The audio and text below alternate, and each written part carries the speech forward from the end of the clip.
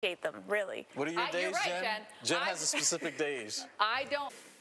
Yeah. So I'll tell you what, guys, watching Tom, you know, he's just one of so many people. Having $1,500 a month is too much for insurance.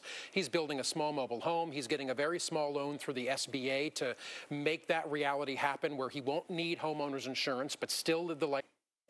Which is tough because, as you said, it is Florida. Right. And my goodness, what a risk to take, but it's home. And I think if we all put ourselves in that situation of, oh, just leave. I think we all say, wait a minute, I don't want to just leave my home. Right. So it's understandable. Well, and I will tell you, we've got one who's made that consideration, which is, you know, when you think about it, it's really sad that we have to make this decision of, I can't even live there because, one, I maybe can't afford it, or two, if something happens to that property. Right. There's no way rebuilding. Right.